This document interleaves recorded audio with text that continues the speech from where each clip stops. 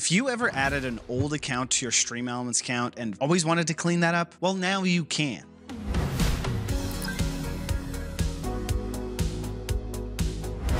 So the first thing we need to do to unlink an account from your Streamelements account is we go to streamelements.com and we click on your profile icon here and click on Dashboard. Then click it again and choose this first option, and then click on Channel Settings. Here you have the complete list of accounts linked to your Streamelements account. The first one is the main one, basically the account you used to sign up for Streamelements for the first time. Now let's select the account we want to unlink and click the Unlink Account button. Then confirm this action by clicking the Unlink button again. And just to make double sure, we added another button you need to push to unlink.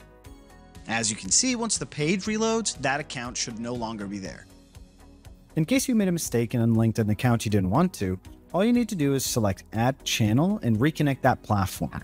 All your Streamelements overlays, commands, and everything else will still be there as long as you do this within 30 days of unlinking a channel.